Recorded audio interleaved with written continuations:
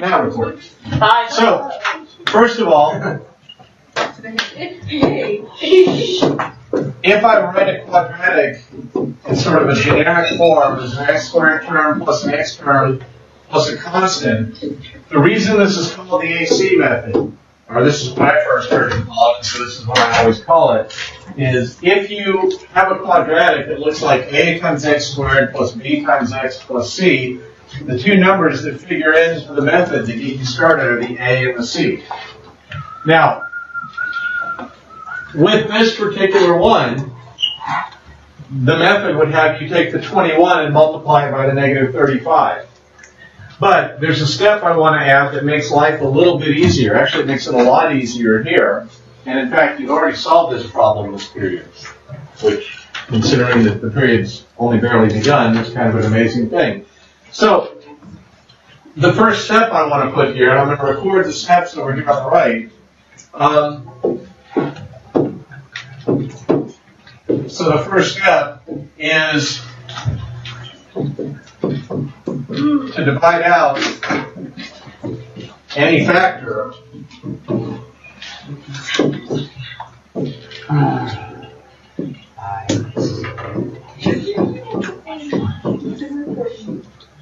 Yeah, it is recording. So it's pretty sensitive too. Divide out any factor, but that's okay. I don't mind going through and letting everybody hear your conversations. You know, I'm not the one that gets embarrassed. So I look at this and I see these three numbers. I got to ask: are there any numbers? Is there any common factor to the 21, the 14, and the 35? What's 7. No, never mind. Wait. Is there any number that divides 21 and 14 and 35? Yes. I was right. Never mind. What did you think? Well, you were right. What did you say, Geraldine? Huh? You just said you were right. So. I mean, yes, that's fits in all of them. Okay, 7 divides all of them. And so we can take that thing and we can rewrite it as 7. Well, if I factor out the 7, then I have to ask what's left. Well, this is 7 times 3x squared. This is 7 times 2x. And this is 7 times 5. So what's left is the 3x squared minus 2x minus 5. And that should look really familiar because that's the problem that we just looked at on the previous page that Natalie came up with a solution for. So we're going to apply this method to what is a much easier problem than most of the problems you would apply it to. It will solve all quadratics. Okay, this is a method, or it will factor anything that factors. Now, I will show you what we started to make this video with last period, and it was a problem suggested by a student from the previous class. And we had to stop midway through the video because I hadn't worked it out ahead of time, and it turns out that student had multiplied something wrong. The thing they gave us did not factor. In the game, they would have lost 2 points. So I need to tell them, hey, fix that, or you'll lose 2 points when you use it. So I'm going to divide out all of those terms, or the 7. Now, the reason I can do that is the whole motivation for this is we're trying to find the x-intercepts of a graph, y equals 21x squared minus 14x minus 35. That was our motivating problem. And what we saw was if you could split the quadratic up as 2 lines multiplied together, then finding the x-intercepts of a quadratic is the same as finding the x-intercepts of the 2 lines, which we already know how to do.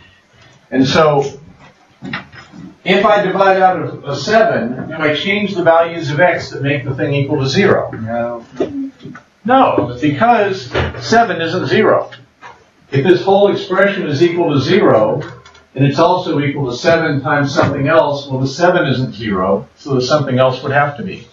Any value of x that makes the blue thing 0 also makes the thing in parentheses 0, and vice versa. So the problem really reduces to this thing. And so that is what we're going to focus on going on. So I divide out that common factor, and then I factor what's left after I pull it out. And I can't spell to save my life for this period of the day. So what I'm left with is, let's consider the problem of factoring 3x squared minus 2x minus 5. And then later on, we'll come back and multiply by 7 on the outside and get the result to the original question. So, step 2.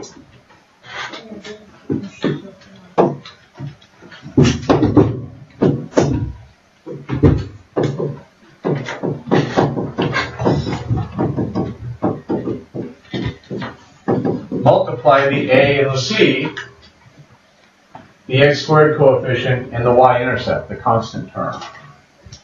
So,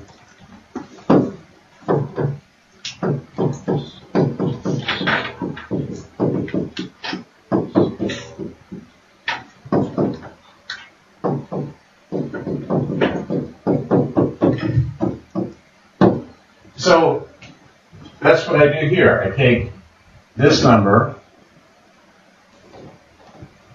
the 3, and I multiply it by the negative 5. So 3 times negative 5 is equal to negative 15.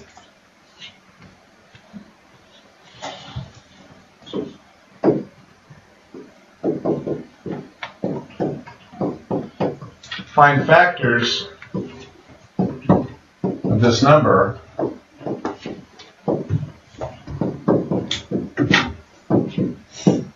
that add up to the x coefficient.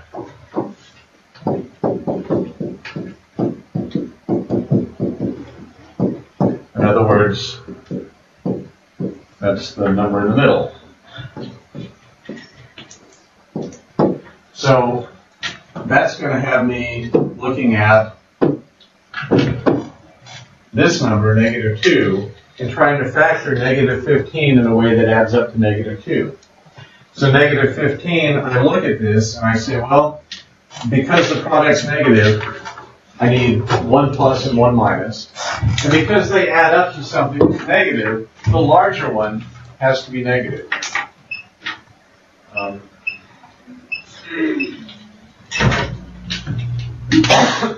And in this case, it's not that hard. This is either 1 with negative 15 or it's 3 with negative 5. This one, when I add them up, I get negative 14, and this one, when I add them up, I get minus 2. So that's the one that I want. And the only difference between this and harder problems is you have to list more pairs of factors. Now, Jesse Davidson earlier today, I've named Jesse on the video that gets listed. That's cool. But he gave us a difficult problem to do. He gave us one that I'll show to you in a little bit. And I ended up deciding that, well, if he was going to be that mean, we would use some technology on it. And not a black box thing. We just took what we already know how to do by hand and said, let's just let the spreadsheet do it for us. And as my friend has said multiple times to me, it's just work. So we split that up, and that brings us up to here.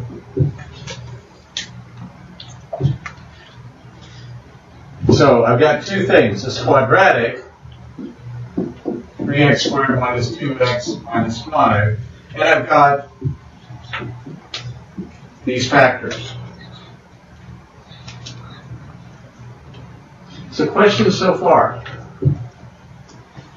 Emma? Question? Go back up to number 1. Okay. And I will post this on Blackboard, on Google Classroom. So you'll have it all written out with this example here. So if you fall a little bit behind writing everything down, that's okay, because you can go and look at it and fill in the blanks.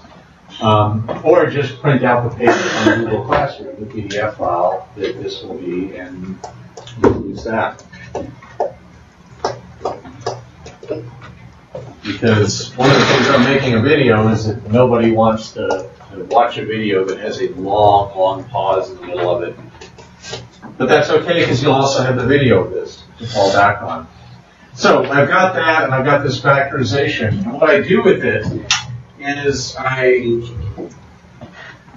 use the factors from step 3 to split up the middle term. What we saw yesterday was that that middle term comes from the outer and inner products when you do the FOIL business and adding them together. So you're taking four numbers that get multiplied and added and compressed to one number. And you're trying to figure out what those numbers were that you started with. So what I mean by splitting up the middle term is we take the minus 5 and the 3. This becomes 3x squared minus 5x plus 3x minus 5. And that seems like a weird thing to do, because if you were foiling this, your next step would be to combine those two x terms together. But we're not doing that. We're trying to split them up. So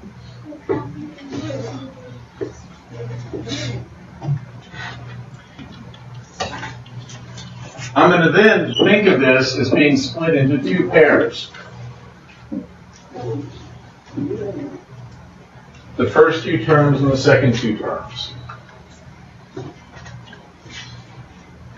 So step 5,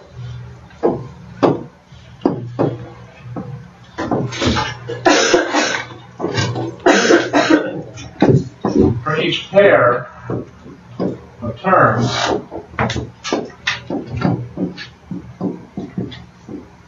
divide out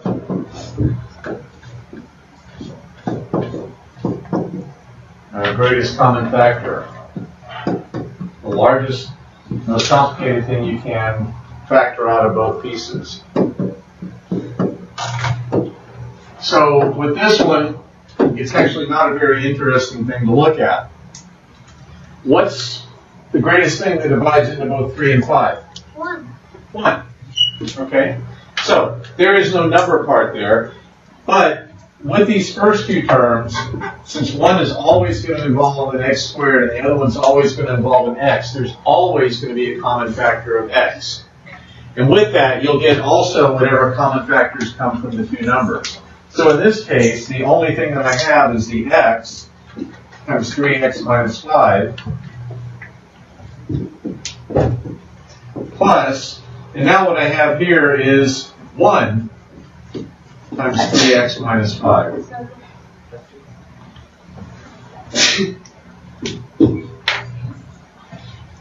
So for step 6,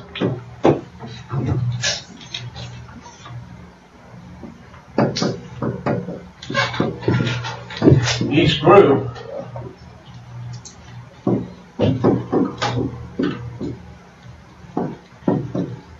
will have a common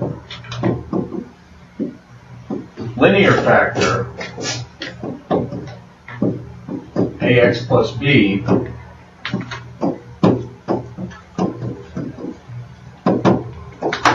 let's divide it out. And at that point, you're actually done.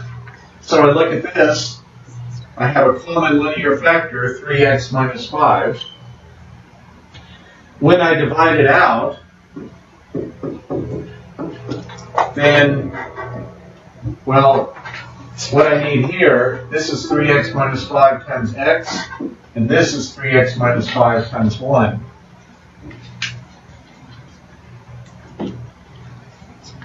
And that's almost the answer to the original question. Remember, the original question has a set on the outside. So the 21x squared minus 14x minus 35. Whoops.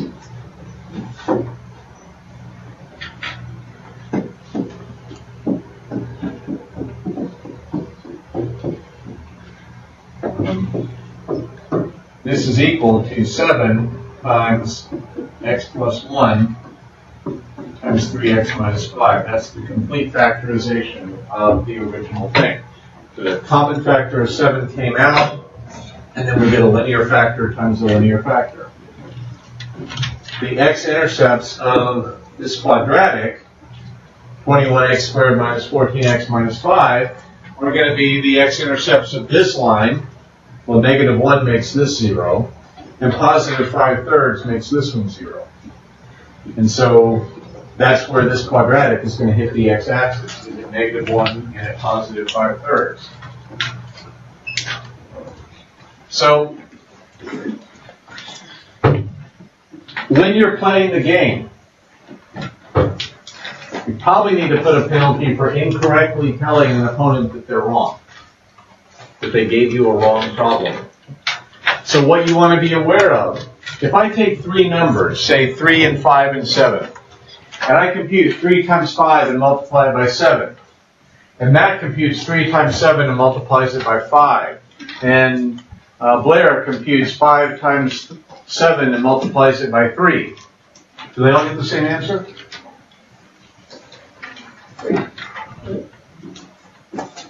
So if one person takes 3 times 5 and multiplies it by 7, another person takes 3 times 7 and multiplies it by 5, another person takes yes, they do. 5 times 7 and multiplies it by 3, are the answers all the same? Yes. It doesn't matter when you're multiplying a bunch of numbers how you group them or what order you do it in. So because of that, I can think of this as the 7 times this first factor, which is 7x plus 7 times 3x minus 5. Or I can think of it as that middle factor, x plus 1, multiplied by what I get if I distribute the 7 against the 3x minus 5. So it may be that you created this quadratic by multiplying these last two things. And notice that one of your two lines had a common factor already in it. And so they work it out and they say, well, I get 7x plus 7 times 3x minus 5. And you say, oh, that's not right. Well, no, you're actually not right. All three of these are valid.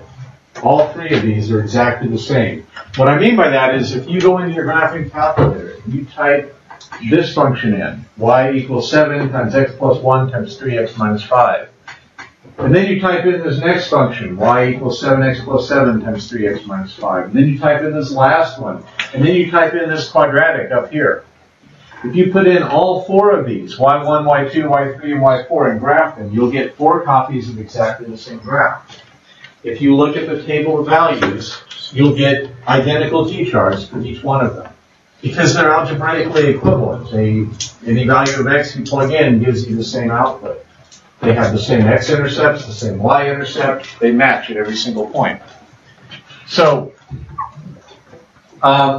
this is something to be aware of as we move into your more complicated challenges that you'll want to look at them and see if you built any that have a common factor and somebody thinks they've got the correct answer, allow that common factor might be pulled out and stuck into a different factor, or it might be pulled out entirely. And you have to be able to recognize all of these as being correct answers.